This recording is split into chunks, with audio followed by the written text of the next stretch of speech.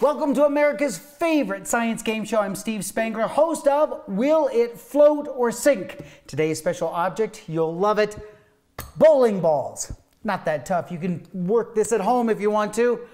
Will the bowling ball float or sink in water? Here we go. Drum roll, please. It's not that hard. It's a bowling ball. And it sinks, of course, because it's a bowling ball. It doesn't matter what the color is. You could have a pink bowling ball, blue bowling ball.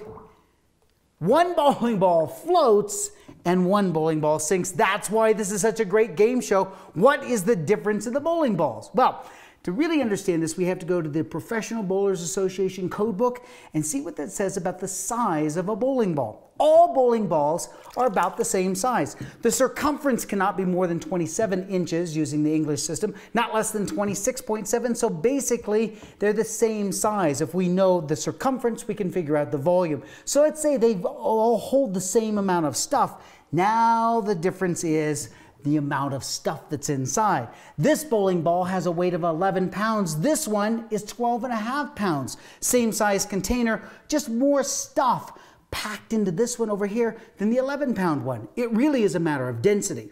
Density is mass divided by volume.